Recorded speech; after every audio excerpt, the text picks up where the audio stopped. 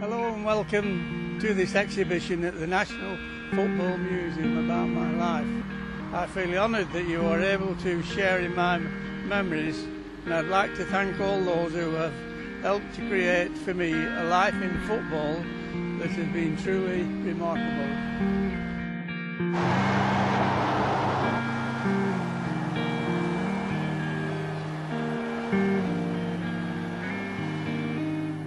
Goes to Tom Finney. He draws the defence and passes to Medley. The Spurs winger sends over a beauty. Bailey gets his head to it and England are level. One of the greatest players I've ever seen, and I remember the first time I actually saw him play was a little lad in Newcastle, and my brother and I used to go and watch some teams when they used to come, if they had really good players. It had to be that because it was very expensive. But I remember going and seeing Tommy Finney, and I couldn't take my eyes off him. He was just mesmerised the fullbacks, and that's something that stuck with me for years and years. And then eventually, I managed to get picked to play for England, and who should be playing on the left wing but Tommy Finney. And at the end, near the end of the match, we were leading 3-0. And at the end of the match, he did what he always did. He dipped his shoulder and he went past the fullback to the dead ball line, and he just chipped a little pass to me, and I volleyed it right into the top corner. And Tommy, the goalkeeper, actually, funnily enough, came and congratulated me. It shows you how times have changed. He congratulated me and said, "Well done, your first international cap," you know. And that was Tommy Younger. But my main thought at that time was not that. It was that Tommy Finney had crossed the ball for me for his goal, playing for England.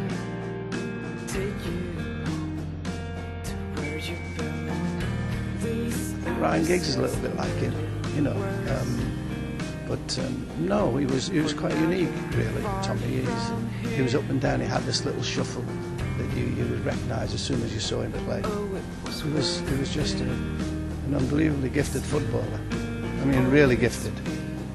Not only that, he scored goals that were at important times. I never really saw him until the end of his career. To think what it must have been like when he was about 19 or 20 must have just been sensational.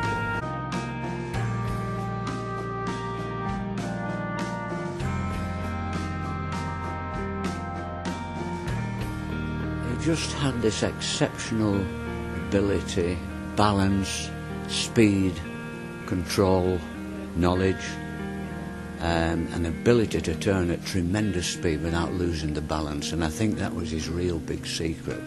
Also, he was a wonderful header of the football. Not many people speak about this, as he could come out of a ruck and be right at the top of his head, and it was in the net.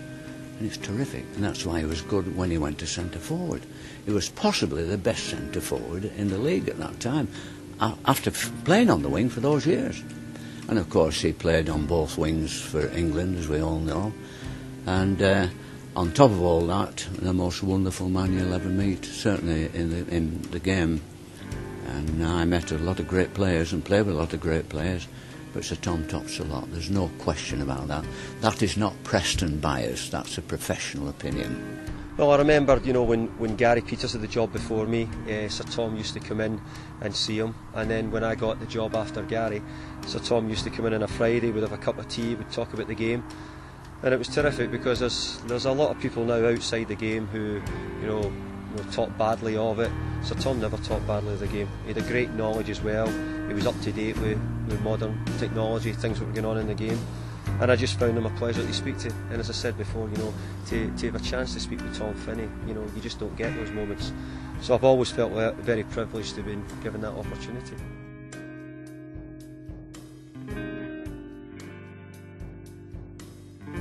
Tom Finney was playing against you, you were in trouble.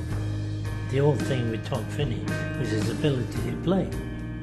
Take people on, beat people, and, you know, doing everything I wouldn't like to defend against. He just went past them. Don't know how he done it, but that's how he used to do it. Yeah. Obviously dribbling, and he had the ball control and things like that. So he was top class, there's no question about it. Well, I would say Stanley Matthews and Tom Finney were the top boys wingers in my time. When I first came to Preston, I lived next door to Tom, so we got to know all the family and everything. And he's a smashing bloke, really, and an excellent, one of the top players in the world. And I was lucky enough to play with two of the greats, Stan Matthews and Sir Tom. So I was lucky, fortunate, and that was the only reason I came to Preston, actually, because I'd already played with Tom in a Football League game, and I knew I couldn't go wrong playing with Tom every week.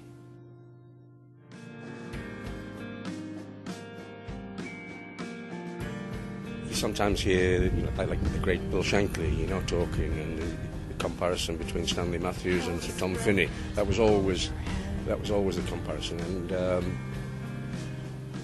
even Shankly turned around and said, "Well, for me, it's Finney any day." And from my point of view, he was just a genius. There was nothing the lad could not do. He could do anything. Left foot, right foot, head the ball, beat people, score goals. Wonderful. He's the best player I've ever seen.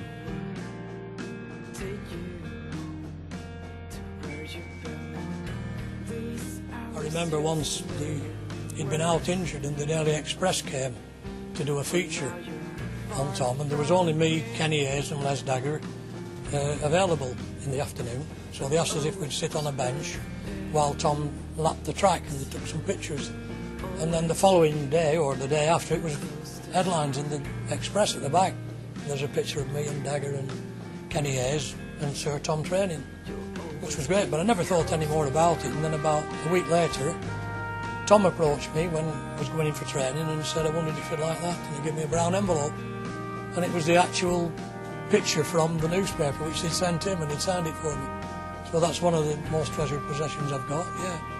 I'd obviously like to have played a bit more with Tom, but now he's no different now, and he treats you exactly the same as he did 50 years ago, and that says a lot about the man. Obviously he was a marvellous footballer, but I think as a man and a gentleman, he's got an air about him that, even like I said when I shook his hand today, there's a certain sort of air about him which is great to see. But obviously to be mentioned sort of in the same breath as Sir Tom is very proud for me and my family, when I'm back home, and because I've only ever seen videos of him, and he was a brilliant player, and as you say, world-renowned ambassador of the game. So to get mentioned in the same breath as him is an honour.